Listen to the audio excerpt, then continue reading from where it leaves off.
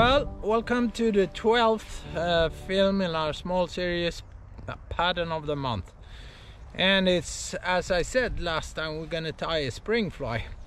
But I wanted to start with saying a few things about spring flies. Most of the time we think when we're gonna fish deep down that we need our flies to be heavy. I carry too many flies, but I carry wallets with BTTs and I carry wallets with TTTs, where I have an option to change from the light to the heavy fly. And think about this: we in the spring, when the water is cold, we need to go get our fly down to the fish, and it's very easy to think that you need a weighted fly, and I think it works absolutely the opposite way. Because if you imagine the water is fast on top and the water is slow on the bottom, we need to fish the way where we have our line as heavy as we need to get the fly down to the fish. If we get our fly down where the water barely moves and we fish a very weighted fly, it's going to be dead. It's not going to move at all, and we're not going to fish very effectively. So the technique, I think the best technique, is to fish a heavy line with a light fly. So I also carry plastic tubes in the spring, and I think the most effective way is to fish a very light BTT or a plastic tube on a short leader on a heavy line. That way we can get our fly down and we can still have a fly that will move in an attractive way for the fish. It's a little bit to think of. And when it comes to the weighted fly, I prefer to fish the weighted fly on a floater or an intermediate, but where I fish really fast water, where I need my fly to go through the surface film, maybe cut through the waves where the river comes in to the pool in the fast top part, or to fish in the very fast tail where we don't want our flies to start to skate. That's where I think the weighted fly is best, and that's where I use my TTTs the most. The light TTT or the BTT, you can fish all through the pool. But now, here in the spring, to fish deep down, slow, for the cold fish, use the light fly. So let's move into the tying room and go behind the vise, and I'll show you one of my very best spring flies that I'm gonna tie on plastic to make it very light and very mobile, very lively and very effective.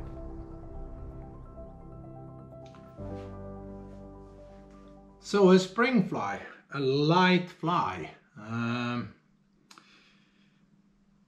gonna tie today the Sierrakorva, or Sierrakorva as it spells, but it's a fly that has its origin from the Alta and from the famous Sierra pool. And we're gonna end this little film clip here with just a little peek on an adventure I had on Sierrakorva this last summer. This is our 12th film, and thank you all for giving us all this good support. And looking through, we had a few 100,000 views, which is pretty amazing, I think. We're gonna do soon, if you keep an eye on our social medias, we're gonna do a little vote on which film you think was the best one for you, that gave you probably most value and the best tricks for your own tying. Sierrakorva I'm gonna tie today is a fly that actually I had quite a few mails on people saying, can't you please tie a Sierrakorva? So we're gonna do it today. We're gonna do it classic style. which means we will have a wing on top that divides the hackles. So the fly I'm going to tie today is going to be a big fly and a spring fly. Spring flies, we want to have them quite big, quite colorful, and with a little bit more volume than we have on summer flies and flies maybe for the fall. I'm going to tie it on orange medium and a black extra small, and use my little cutter here. And unfortunately, I have to tell you that our cutters and the rest of our tools are a bit delayed. Most important is to have the perfect quality, and we had to change a couple of small things. So sorry to tease you all these films, but they will soon be here. Okay, so I start with the medium and I cut a little edge. That is for, oh, that was a bit too long, eh? I think this is a bit too long.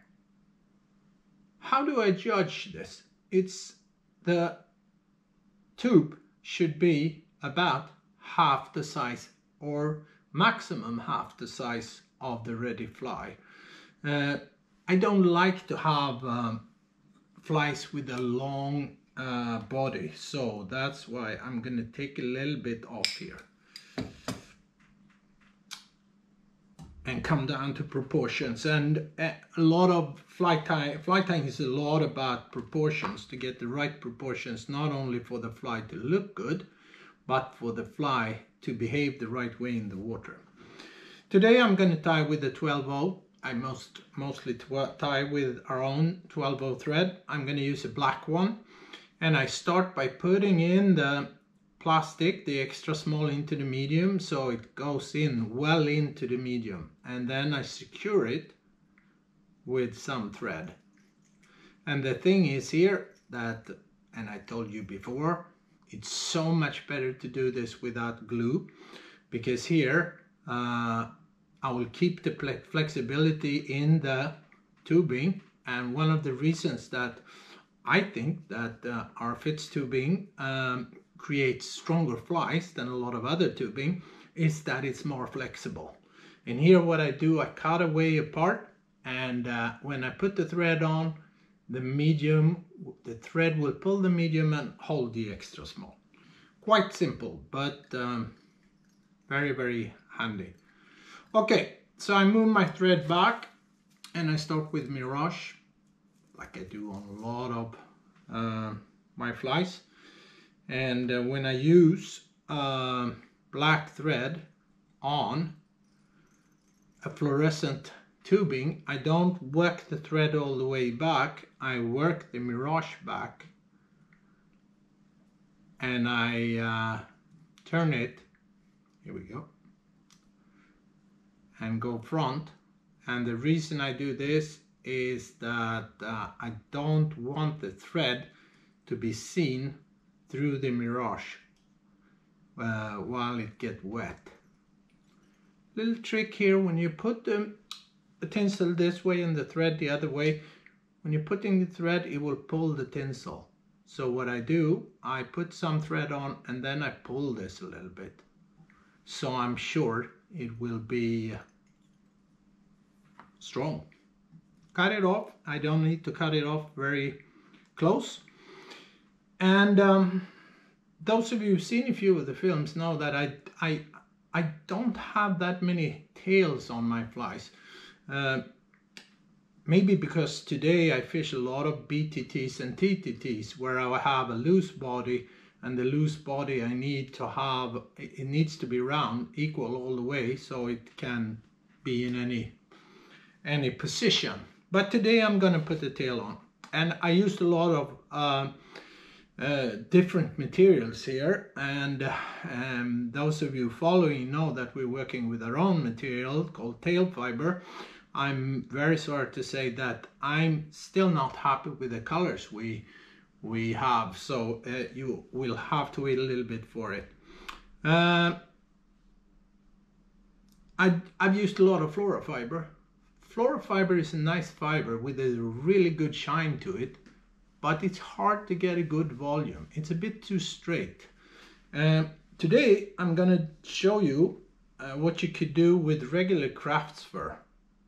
Crafts fur is actually a super nice material to do tails with, and I treat it the same way as I do with hair actually.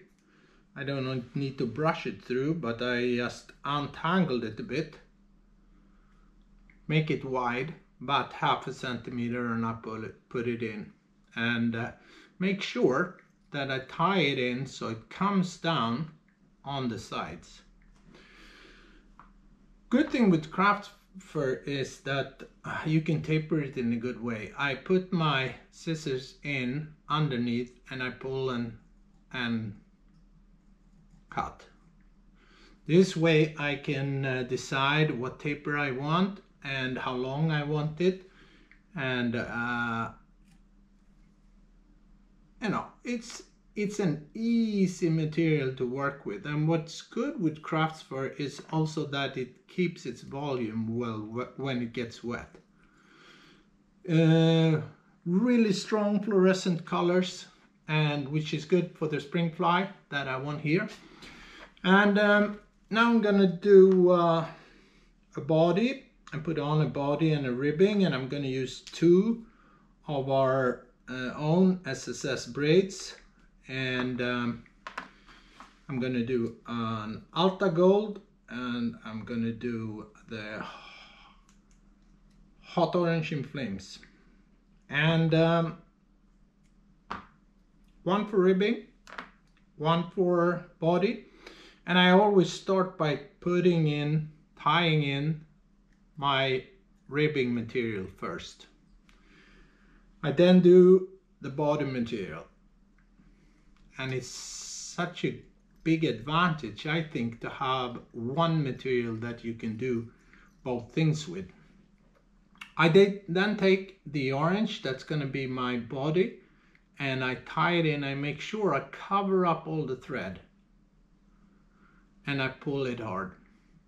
And the good thing with our braid here is that you can overlap it so it becomes a tapered body. And I do it a little more than half.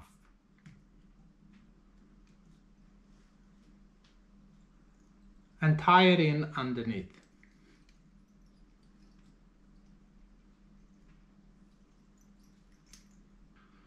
Okay, and then I just cut that off. And again, I don't have to cut it real close. It's better to save a little bit.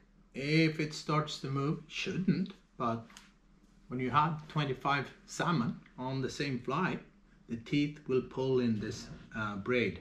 The braid will hold. It's extremely durable, but maybe you can, if you're not careful enough with your tying thread, it can start slipping.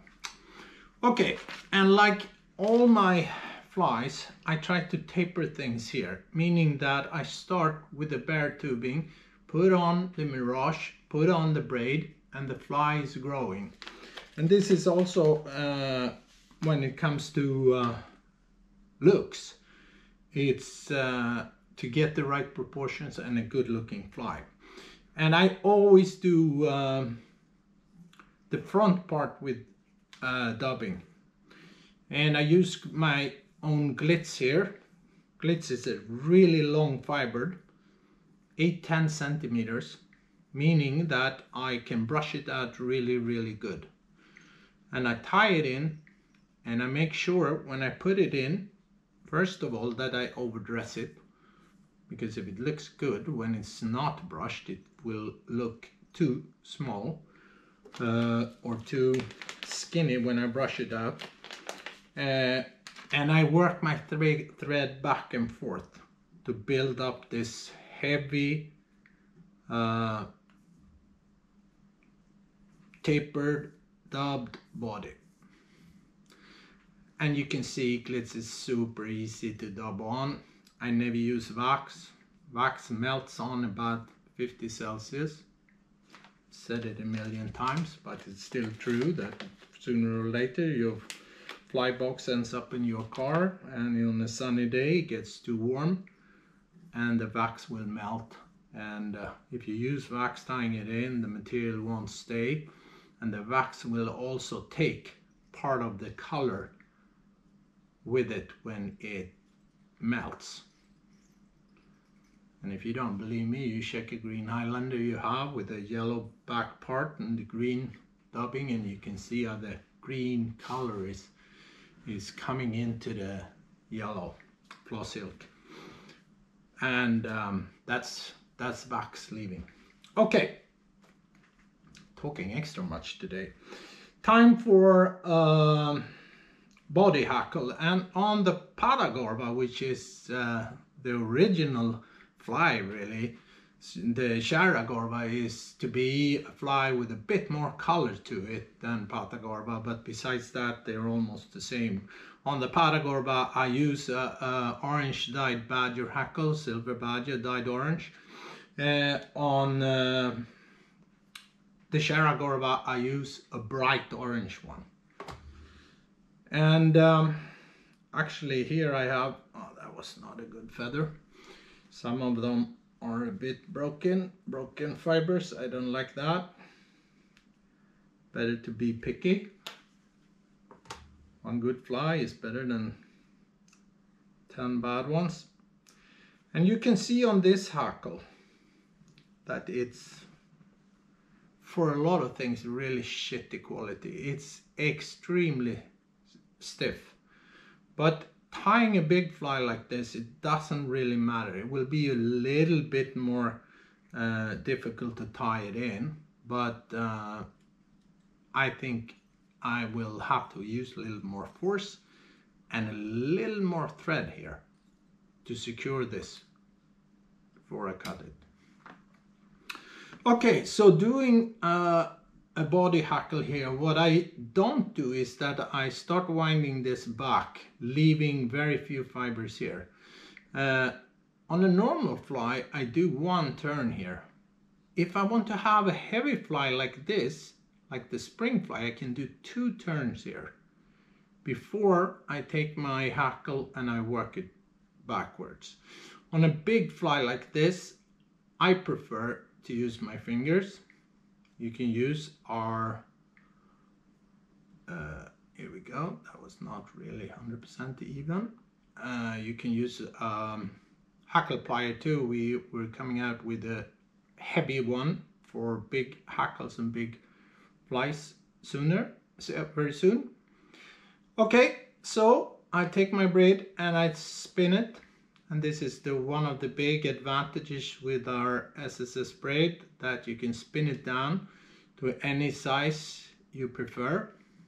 I then cross over the ribbing, and on a full body like this, on a big fly, I do the classic 5 turns. Try to untangle this a little bit, and when I tie it in underneath. And the reason I tie in underneath is that on top I'm gonna have a wing and I'm gonna tie in a lot of stuff. Here we go. Come on now. It's hard for me to see here. There you go. Getting bloody old too. Okay. If I cut this off here now, there's always a risk that the braid will slip. So what I do is I take this and I fold it back and I secure it back. And here I can do some extra turns of thread too, and then I cut it. This is going to be really, really strong. I then take our brush. I used to say this is the meanest brush there is, and I just give this body hell. Like this.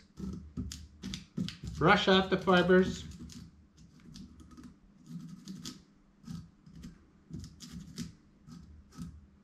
Done it right, you will hold this pretty rough treatment. So the body is ready. A little bit of coffee. I can show you our cups and our stuff that we do to help protect salmon. What you can do, support us by, or support salmon by buying this stuff. We give away money on all our Fight for the Wild Salmon products to 3 organizations. It's the Baltic Salmon, the Stiftelsen för the Baltic Salmon, and then NASF Iceland, and also Redvildlaxen, which is North Atlantic Salmon Fund's part in Norway. So it's good to try to help organizations that are really important. The Baltic Salmon Fund, sorry, I lost the words there. Okay, wing. So I'm gonna start now doing this a bit more colorful than the Pahtakorva. And what I do, I start with angel hair HD.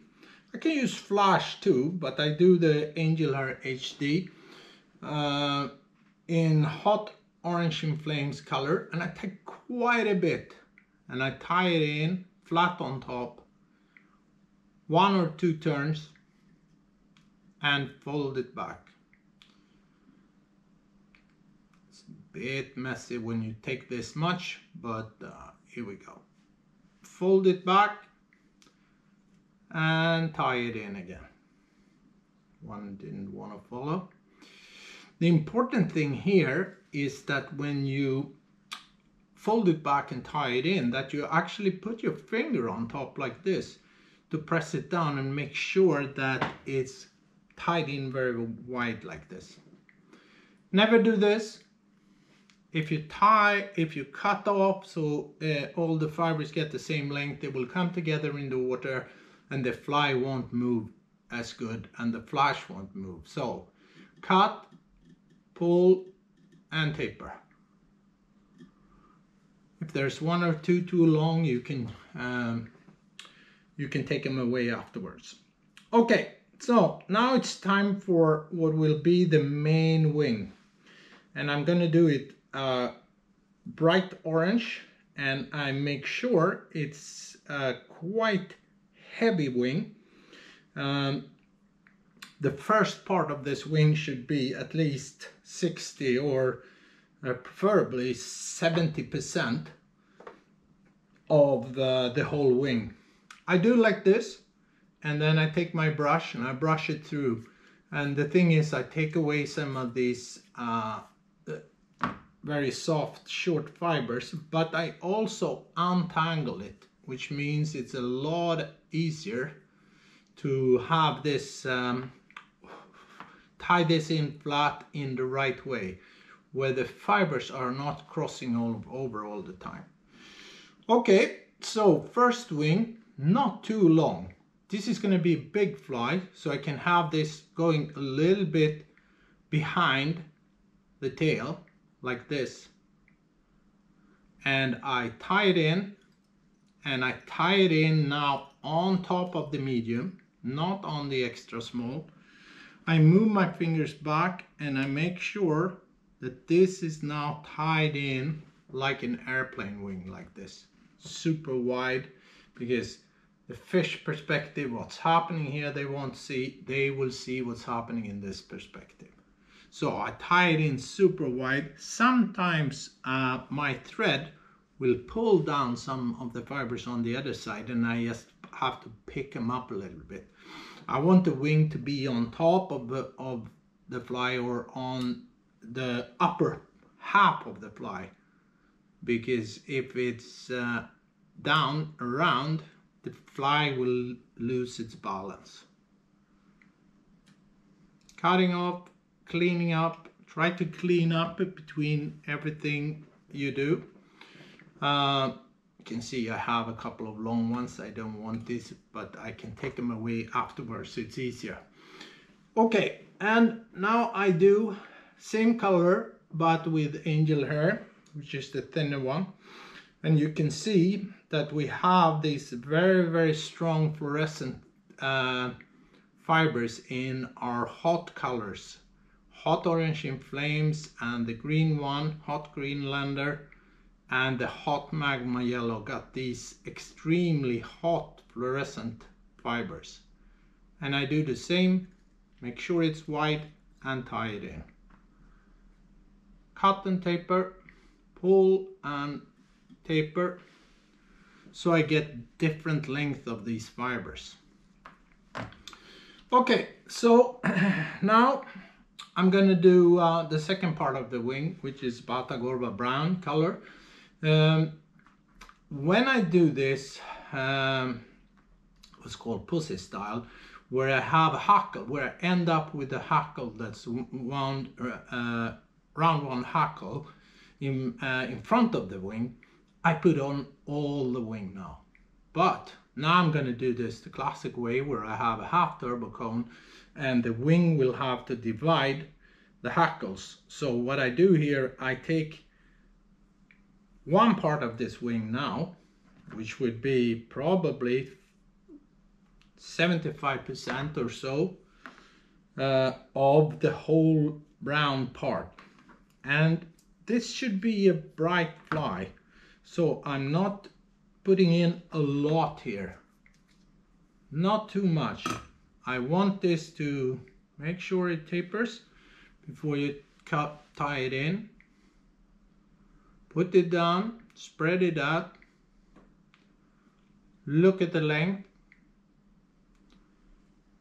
and again tie it in on top of the medium tubing. Don't walk your thread down on the extra small yet. And look at it, so it's even and it's spread all over the orange. Can have a little bit of orange coming down. Little trick here is I take this and I pull it back like this before I cut it off.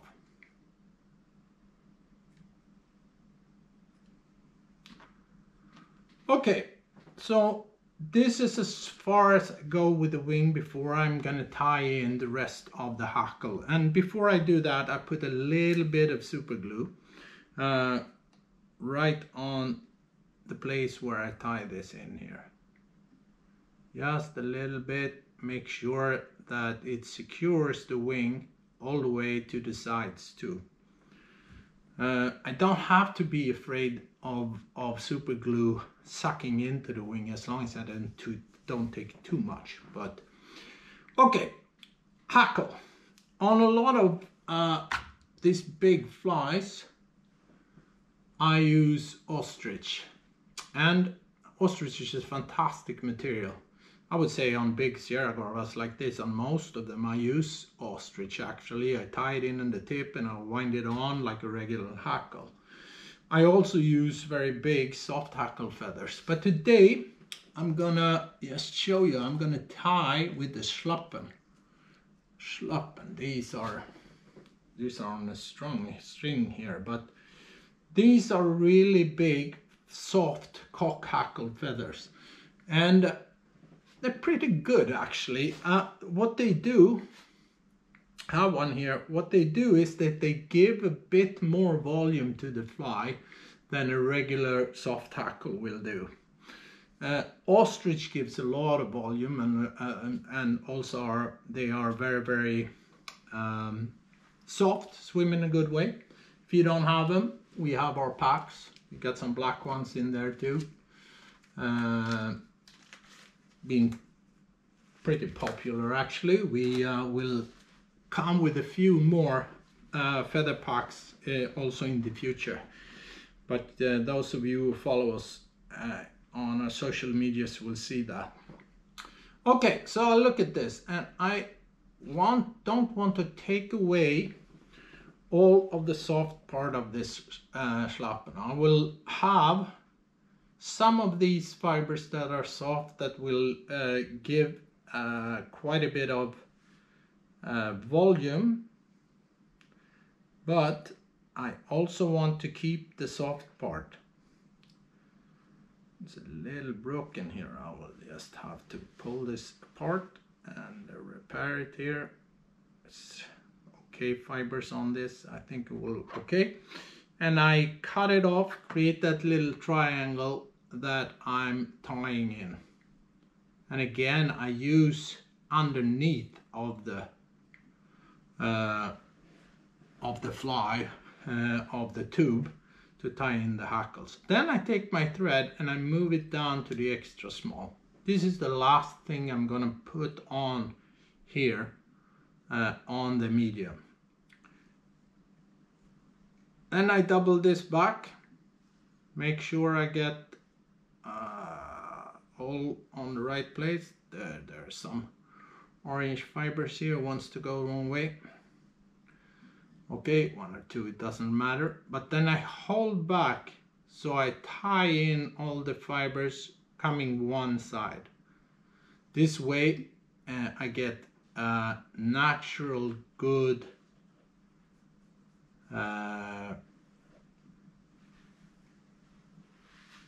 form to this. And you see, maybe I picked a little too much here. I'm gonna do one or two more turns. On a big fly, it doesn't really matter if you have one extra turn of hackle. I think I had here we go. I can use this, untangle this a bit.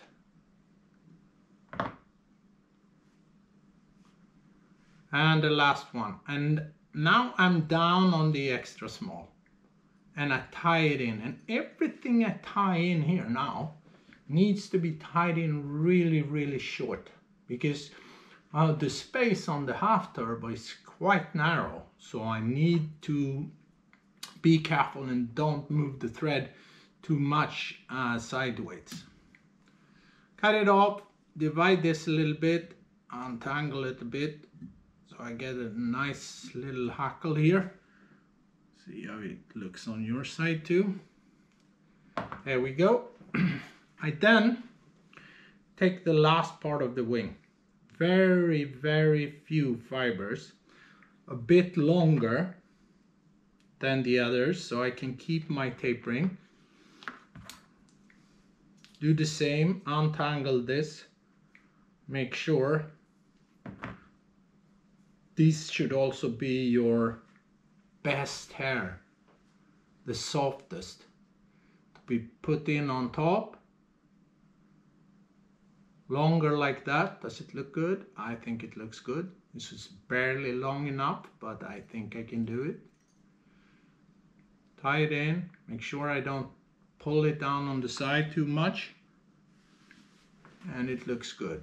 I do the same here. I take this and I pull it up a bit, and what I do is also I take the tying thread and I pocket a little bit, meaning I get the shorter part here, which is really important when I should cover all this up.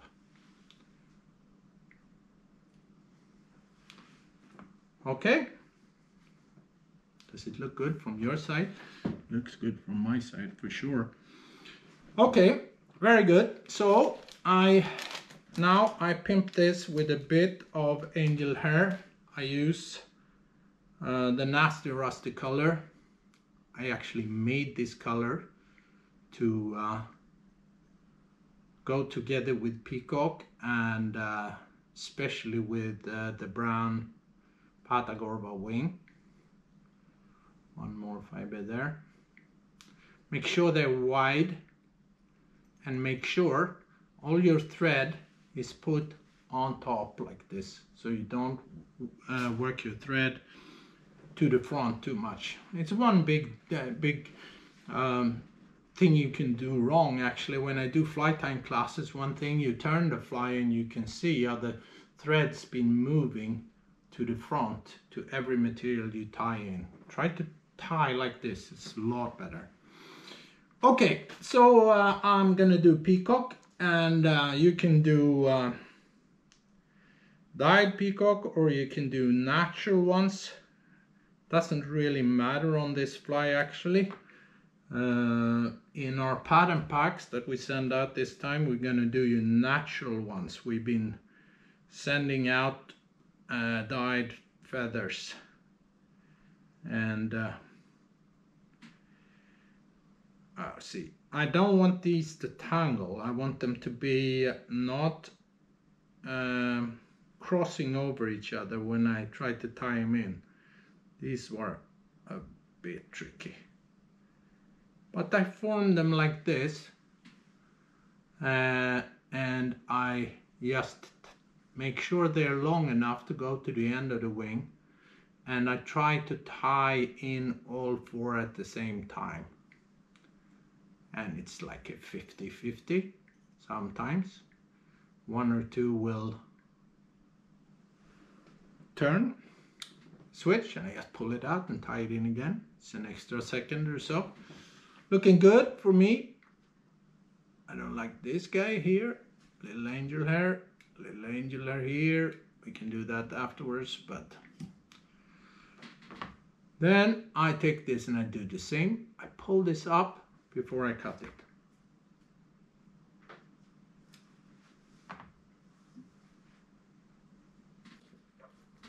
I think I talk too much all the time, but you've been nice enough thanking me for sharing my thoughts. Sometimes they're good, maybe sometimes it's a bit too much. Okay, so jungle cocks, and I you know, I love those feathers, but I also love the wild and our animals that live in it. And I'll try to do things right. Saving our wild salmon. We need to save the wild birds. Never go without the certificate. Always use that if you want to use the natural feather. We are working with our substitute. I think, I have to be careful now, I'm a bit optimistic, but I think you will have it in August. They said April to me, so I tell you August. I've been fooling you with these tools, so. Okay, look at this, curving the wrong way. I pulled it over my fingernail to curve it the way I want it. I want it to follow the wing. And I want it to curve like this too.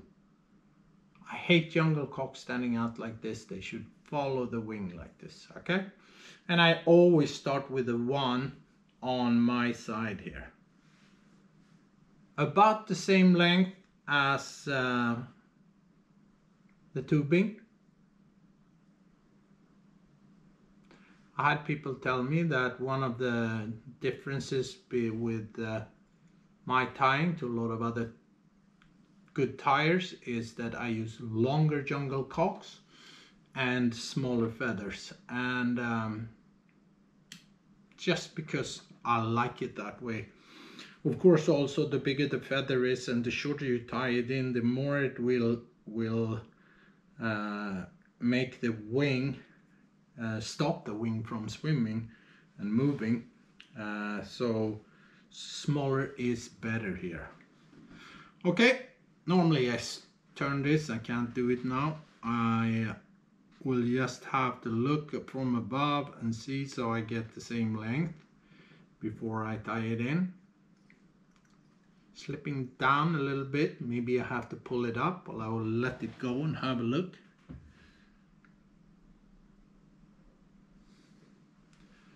Does it look good? Not really.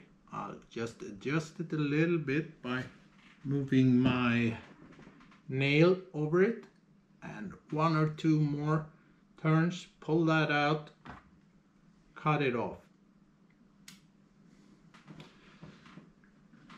Okay, my side is beautiful. Maybe you should come over here. Now it's time to put the cone on, and if I've done it right now, I won't have a problem. And on this big fly, I'm gonna put on a half turbo of what we call small, which is maybe a bit crazy because it's the biggest we have. But we used to, when I started doing the turbos, we had the different sizes, bigger sizes, so that's why these are now the small ones, even though it's the biggest we sell. This fly I tie either with copper or with a metallic orange. I'm gonna do the metallic orange on this one, and I put it on, and then I use a little bit of glue here. Now I have to be careful, and you've seen how I use support. I put support before, oh, that was too much, careful, before I put it in. So I'm sure I don't mess up things with the super glue.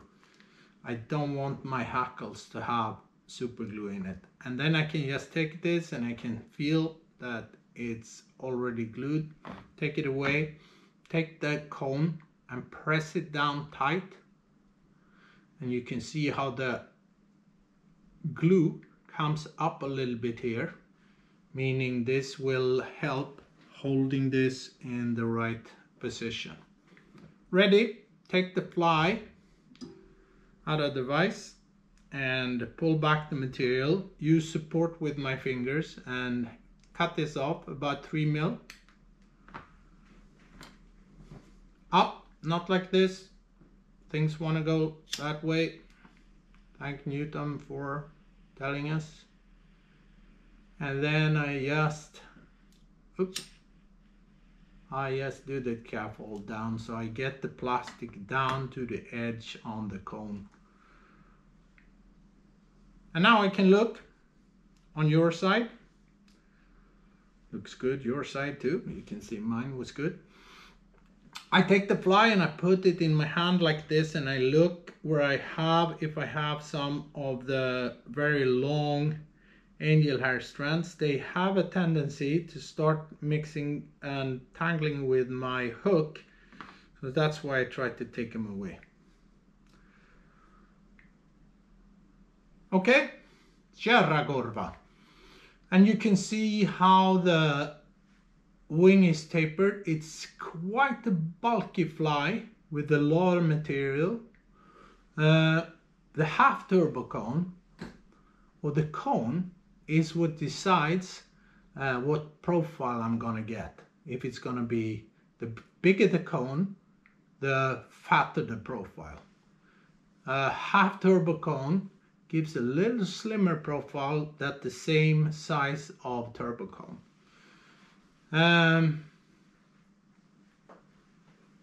I like this. Turned out good. Gonna fish it. It's spring. We are soon having, here in Scandinavia, we soon have our first fresh salmon running our rivers. In Great Britain, Scotland, they're running all the way right now, and first fish being caught since long. So I hope you like this fly. I like it a lot. I fish the Sierrakorva when there is a little more color to the water than when I fish my Pahtakorva. Both Alta flies, and we're gonna end this little film with a little clip, a little tease, maybe from the films that are coming soon, of our summer adventures. There are quite a few films coming. There's a few from Iceland and a couple from the Alta. We're gonna end this with a little clip from Sierrakorva, from near Sierra, where the Sierrakorva was born on the Alta. So thank you for watching. Keep your eyes on our social medias, and you will see when the films are coming, but you will also see next film coming up and all the new stuff coming. I was going to show you something. Yeah, of course. We do, again, packs, of course.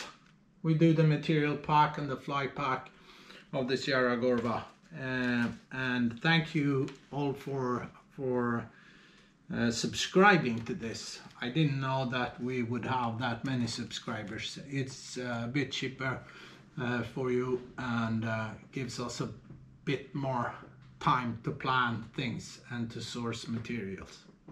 So, Sierrakorva, hope you liked it. Thank you very much again for watching, and next month we're gonna tie another spring fly, but it's gonna be tied in a totally different way and with some different ideas on how to do the best possible fishing fly.